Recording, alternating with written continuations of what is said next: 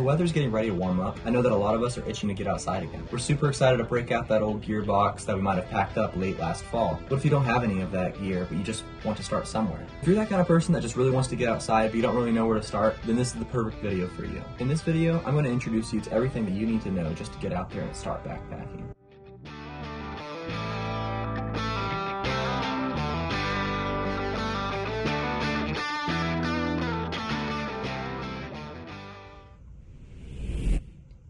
As you might have guessed, the first thing on our list is the gear that you need to get. Often this can be one of the most scary parts for new backpackers because you're going and looking at all the top sites and you see those huge price tags. Well, these top companies do have larger price tags, and that is for a reason. It's going to keep down the weight in the ounces, and it's going to increase the durability of the product, but that doesn't have to be the absolute thing that you go out and get. You don't have to get every single piece of your gear with the top name brand on it. A lot of times there are cheaper alternatives that work just as good when you're starting out. When you're starting out backpacking, you're not too worried about all the tiny little ounces that add up. The better and lighter gear is going to come with time and affordability. When you're starting out, just take a little bit of the extra weight to save a few bucks.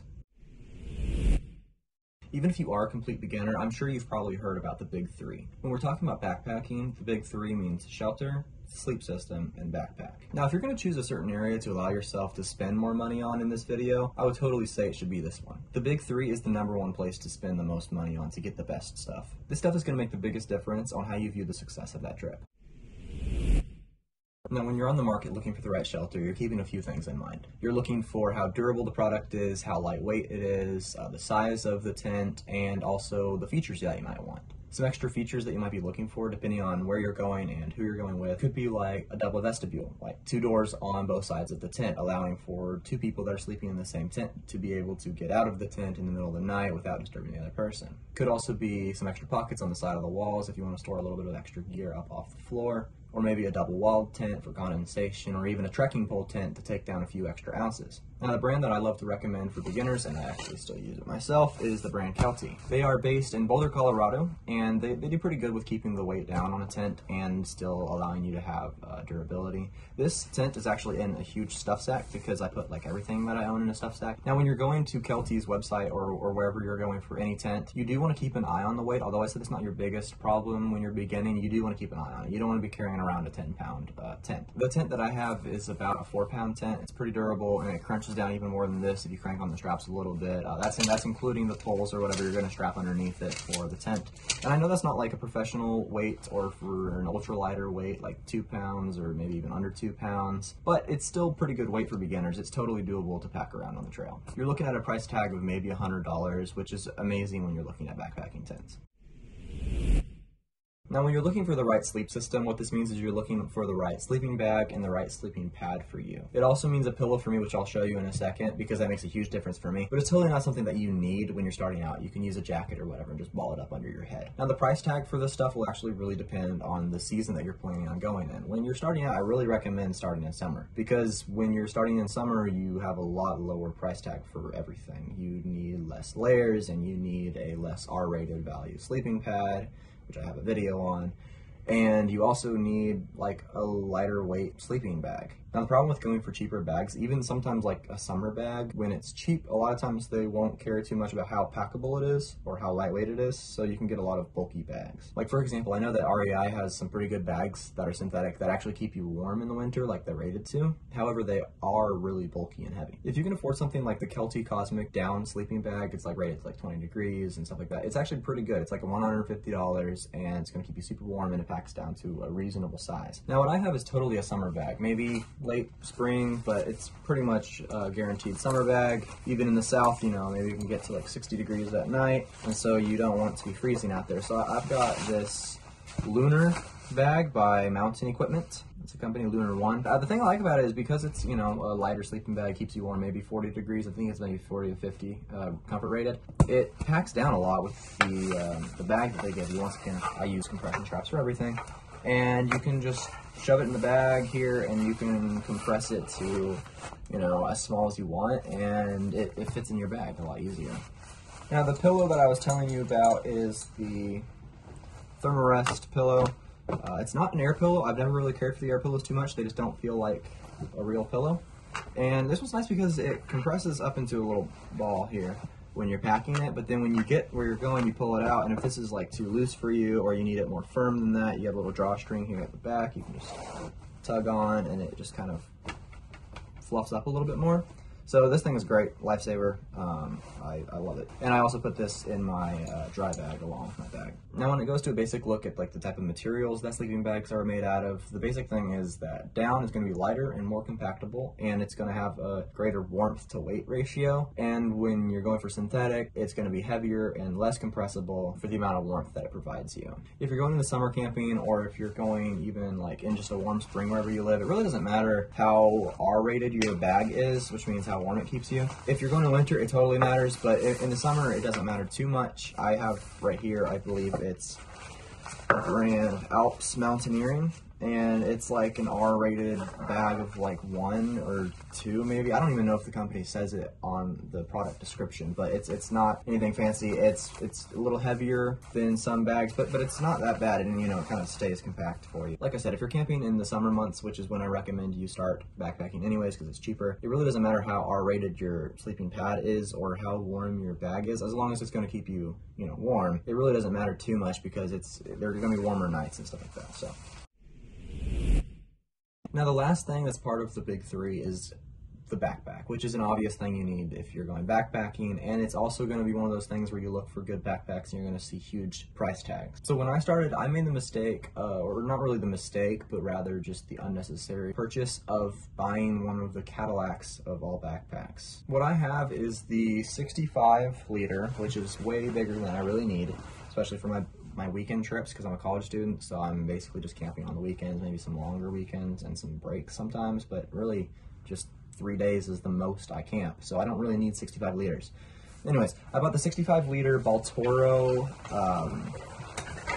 L, Gregory Bartoro L. It's an amazing backpack, and it carries any weight you want. You can pack it as full as you want. You can have like 40 pounds in this thing, 30, 40, 50 pounds in this thing, and it's going to distribute it among your shoulders and your hips perfectly. You won't even notice that that weight is there, really. It's got a lot of pockets, which I love. It's got a lot of ways for you to organize it and keep your stuff in a place where you know where it's going to be. But like I said, it was just a little unnecessary. For my shorter trips, I don't really need all that room. Something that I do want you to look for, though, is the fact that because you're starting out, you're going to be having cheaper gear, which means you're going to be having probably bulkier gear. So you might need a little bit more space than you will later on down the road when you have all the best gear that's going to be compact into like this big. That doesn't mean you need to buy maybe a 65 liter, but you do need a little bit of a larger backpack. So maybe find somewhere in between 55 or 45, whatever works for you. That's the main point for backpacks. If you can put on something super cheap that you found at Walmart and it tugs in some weird places, but you're fine, then go for that because it's going to be obviously the cheapest option. Some other options are REI. REI's brand of backpacks are going to run like $100, $150, maybe $200, which is on the cheaper end of backpacks, and they do pretty well with distributing the weight. Their straps are a little cheaper, so they wear out a lot faster, but just to get started, maybe REI is something that you want to check out. Teton Sports is also kind of a brand that I've heard some good things about, at least for their price tag. You know, for about $100, $150, you can get a decent bag that's not super cheap, but it's definitely not some Gregory pack either. A huge thing that I do recommend for you when you're looking for your backpack is that you actually go in person, because when you go in person, you ask them to measure you. They're going to measure how long your back is from like the base of this neck here all the way down to where the bottom of your spine is. So they're going to find the right size backpack for you, which makes a huge difference when you do pull on the straps. It's going to conform to your back and just spread the weight like it's supposed to. Some people prefer backpacks that are more of just a large tube where you just shove everything inside because it saves on some weight. I prefer backpacks that are a little more organized because I like to know where my stuff is at all times, but it also does add a little bit more weight to the bag itself. I think my bag on its own without anything in it weighs probably about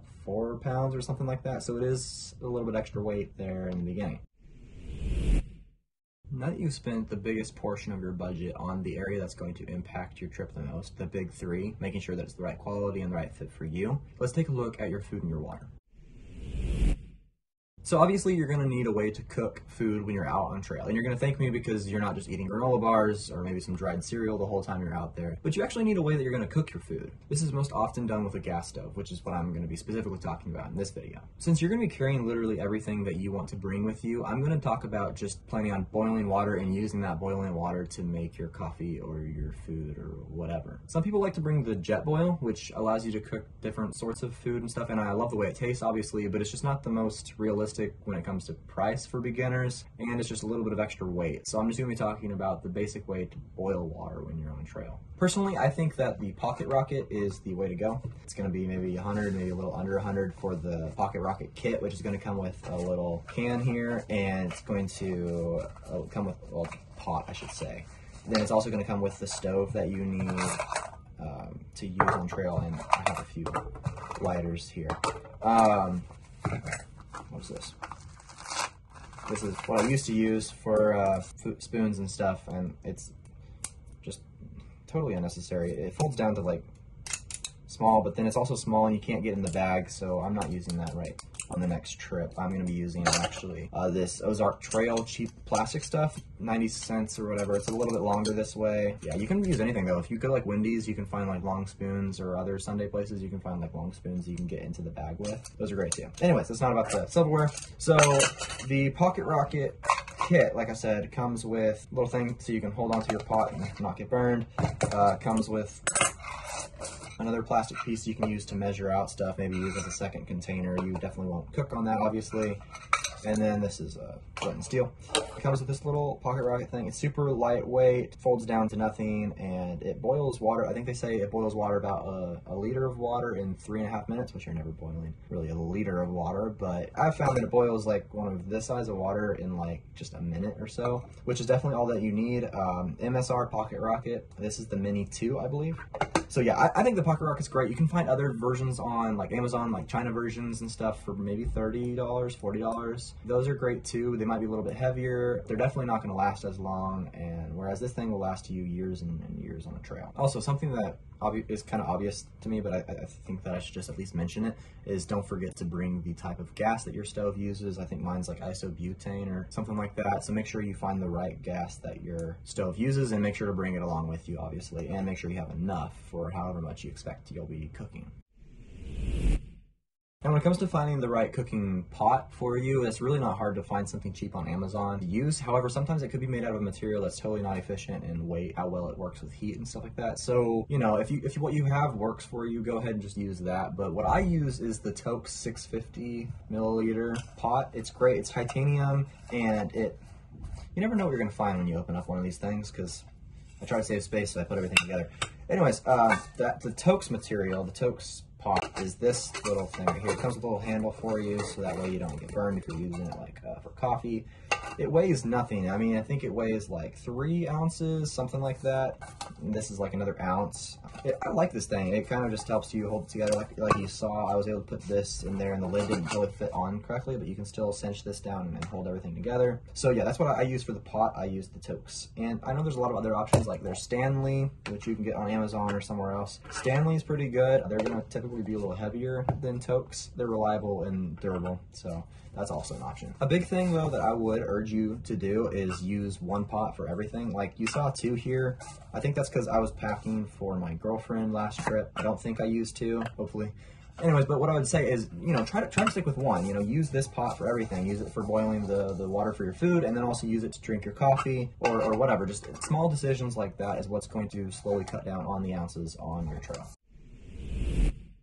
When it comes to the actual backpacking food that you bring, this is really where you can choose how much you want to spend or how little you want to spend. There's some huge great brands that have amazing tasting dehydrated food, weighs nothing, and there's like all sorts of flavor options, but they can cost like $13 a meal. Or you can find maybe some Mountain House meals from Walmart, which cost like I think $7 to $10 or $11. Or you could just go to Walmart and get like a pack of ramen for like 90 cents or whatever it sells for now, which also works. The main thing that you're looking for is lightweight and dry, so that way way you can use the water that you're boiling with your stove I just showed you to heat up and soften the food you're about to eat. I really recommend not being the person that brings cans or whatever on the backpacking trip, because those are also just unnecessarily heavy, unless you just absolutely are dying to have cans with you. So here's my actual food bag. I found it just somewhere on Amazon. Cheap, lightweight bag. Has a way to clip it together, and then it has a little thing for the carabiner, so that way you can hook it to like a bear line and string it up in a tree. What I actually bring, this isn't everything I'm bringing on this next trip, this is just kind of where I store it all too. A trail mix is always a good option, keeping a hip belt or something like that. There's hot chocolate if you want to have hot chocolate out there, because that's dry and super easy just to heat up with water. I've got some really sketchy looking ramen. It's not the typical brand you see, so we'll see how that tastes. I also have a Mountain House meal. Mountain House beef stew. Don't know how this one tastes really. I haven't tried Mountain House beef stew version. I have tried the chicken and dumplings. That's actually pretty good. The eggs by Mountain House meals are a little strange, but we'll see how the beef stew tastes. So yeah, you know, you're really just looking for anything dry. You know, you've got oatmeal, cinnamon, maple oatmeal by Quaker, or generic brands. And for my coffee, what I'll do is I will bring sugar in a little baggie here, however much I think I'll be using, and I'll bring like coffee grounds, however much I think I'll be using, and these are probably really old, so I probably should change them out, but I bring coffee grounds. It actually is really nice. It makes your whole bag smell like coffee. Then I bring these little creamers. They can bust, be warned, but I bring these creamers because I don't like powdered creamers, so I'll take the extra ounce that this adds. So yeah, I think that's basically it. Cliff Bars are amazing. They are great to bring along trail, also as a snack you can eat along the way and stuff like that. Now, as I said before, if you are going into like bear country or somewhere that is known to have bears, or they could possibly even be a problem, or maybe even for like smaller rodents and stuff like that are crawling around at night, you'll want to bring a bear line. And I was looking for mine earlier, but I could not find it. So, you know, you just go onto Amazon, you look up a bear line. Basically, it's going to have maybe a little sock looking thing for you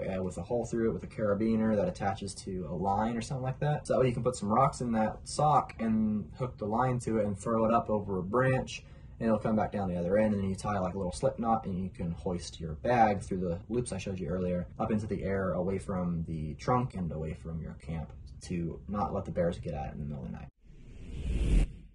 When it comes to water and backpacking, you want to do like two things simultaneously. You want to make sure that you're not bringing too much, because water can add a whole lot of weight real fast, and it's kind of awkward because it like shifts back and forth as you're walking. But you also want to make sure that you're bringing enough to not die. So it really depends on the area that you're hiking in for how much water you bring. If you're hiking in the desert, it's recommended that you bring a gallon to a half gallon per person per day that you're going to be gone. And then if you're hiking like in the mountains where there's a lot of streams everywhere, you really don't need to bring too much. What I'll bring is a Life water bottle full, because it's lightweight and it holds a whole lot of water. And then I'll also bring this Grail water bottle full of water. And then as you're walking along, basically every stream that I see, I'm going to be stopping at, and I'm going to be filtering water. This Grail water bottle is great. It's about $80. You do not need this by any means when you're starting out. I grabbed it when I was starting out because I thought it was really cool, and I definitely don't regret it.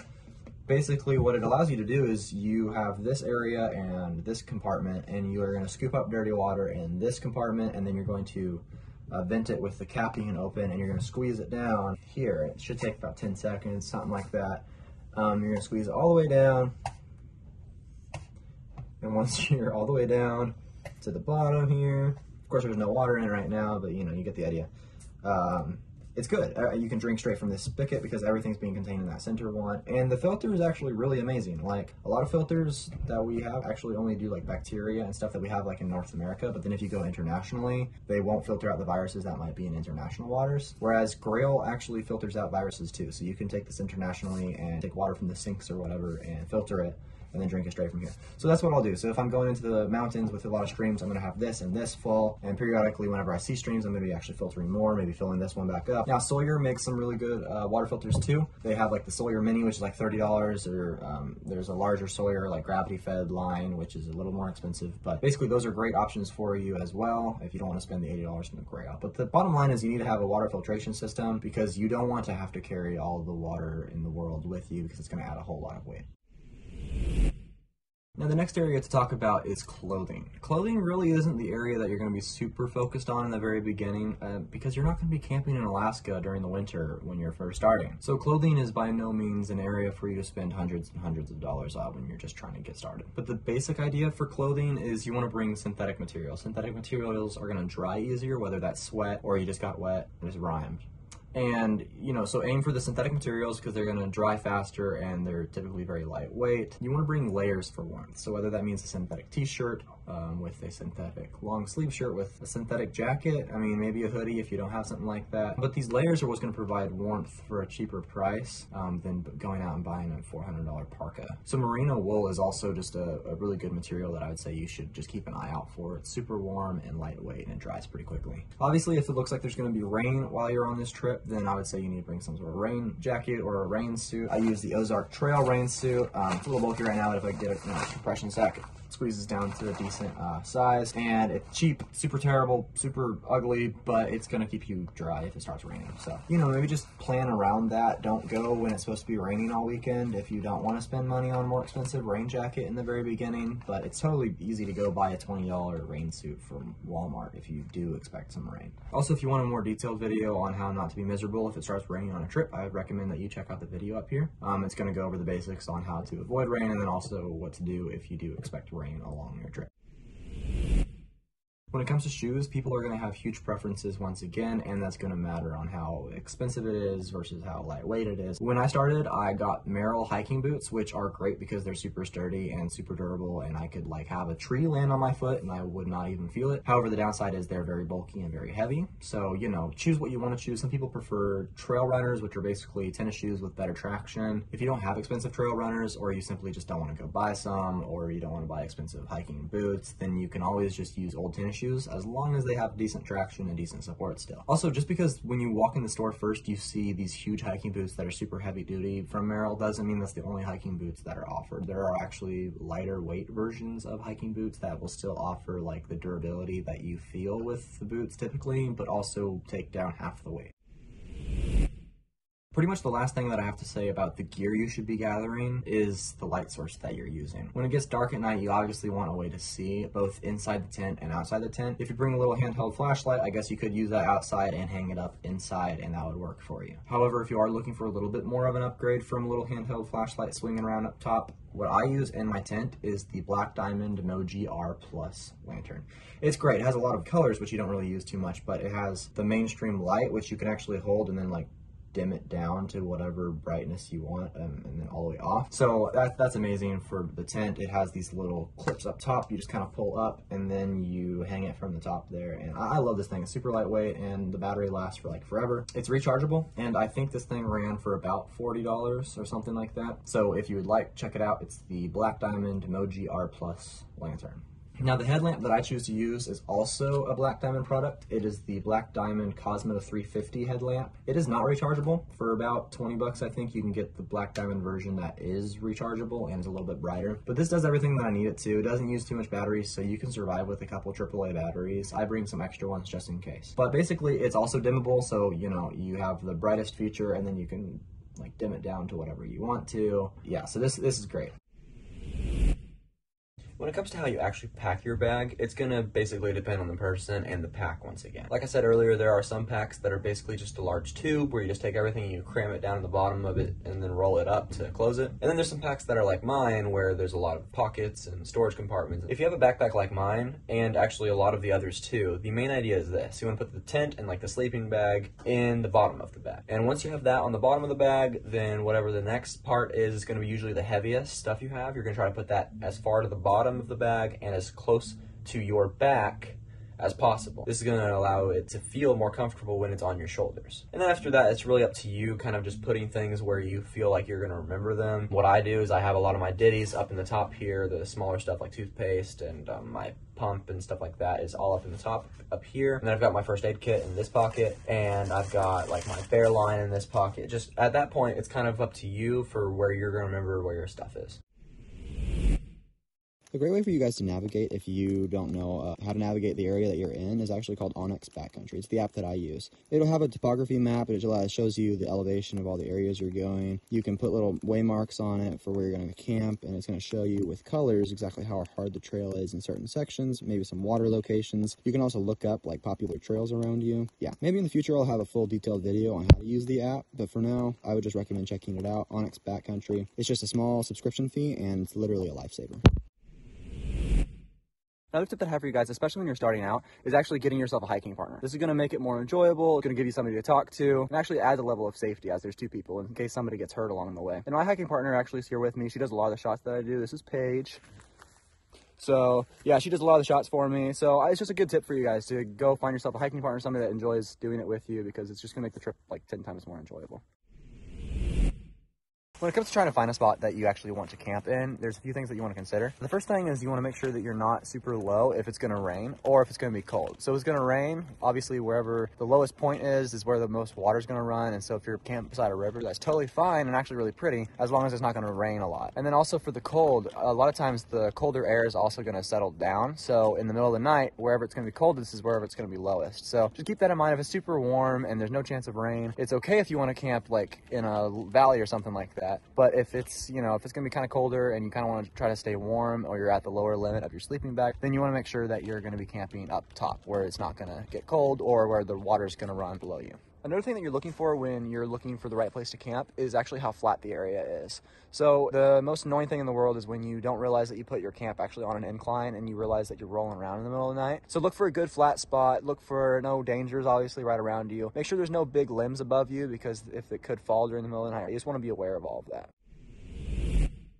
When it comes to actually cleaning up after your camp, the main thing that you want to remember, and the most important thing, is to always clean up everything that you brought in. If you bring it in, you also want to pack it out. That's trash or anything else you might have brought in. Just make sure you clean up and make sure that people might not be able to tell that you were there in the first place. That allows other backpackers to enjoy the area too when they come in. The number one thing about backpacking for me that I love is it feels like nobody's ever been where you are right now. So just do your part and clean up, put out your fire, make sure it's buried, and allow other backpackers to also enjoy the same trip. All right guys, so that concludes the video. That's basically everything you need to know just to get started, the gear you need to get, kind of how to navigate, and just what to look for when you're trying to just get started backpacking. I just encourage you all just to get whatever you need just to get out there and try it, specifically in the summer months when it's less expensive for the gear. But yeah, I hope that you guys will get out there and give backpacking a try. So see you next time.